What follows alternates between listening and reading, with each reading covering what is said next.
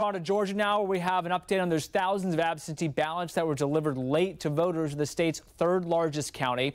Now Georgia's highest court has ruled that those voters will not get an extension. Here's what that means. Now, the more than 3,000 voters who received those absentee ballots last week will need to have them returned by today or they will not count.